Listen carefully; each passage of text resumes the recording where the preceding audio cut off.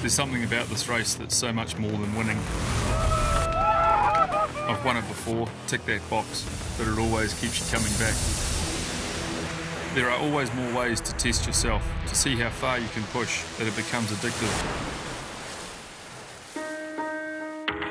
But like any addiction, it's not easy, and there are loved ones to consider.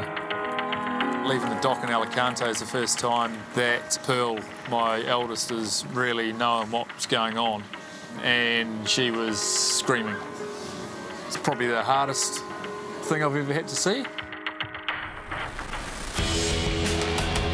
Why not?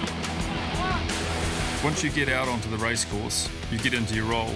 You've got a job to do, and it's making the boat go fast.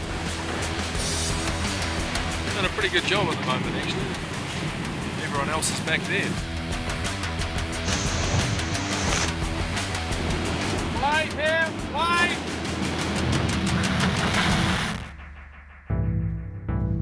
After 8,000 hard-fought miles at sea, it was one false step on land that left me high and dry.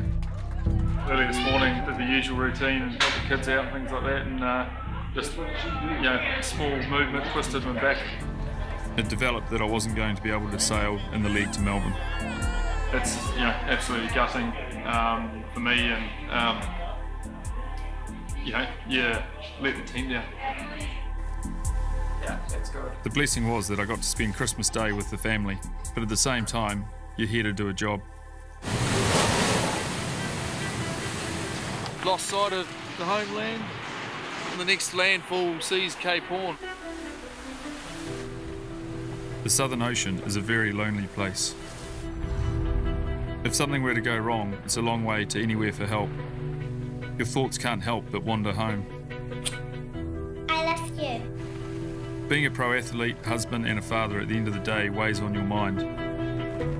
In previous races I've done things that now I wouldn't do. The risk-reward is too unbalanced. At the same time, it was some of the most beautiful sailing I've ever done. If you're into skiing, snowboarding or kite surfing, it's like the endless downhill run. You're just picking the waves, surfing them. It's one of the most beautiful things about sailing. Coming into the final leg of the race, we had 3 boats tied on the same points. Winner takes all. It's like a pressure cooker.